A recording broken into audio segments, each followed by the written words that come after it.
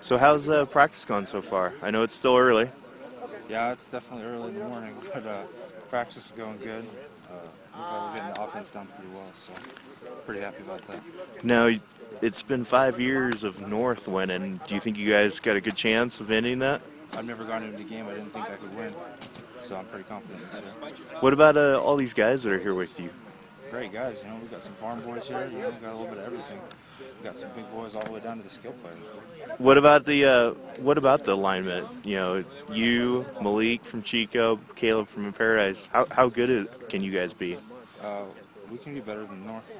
Almost positive about that. But, I think we come together, play as a team, we take them down. What, considering this is your last game, what are you hoping to accomplish? What are you hoping to do?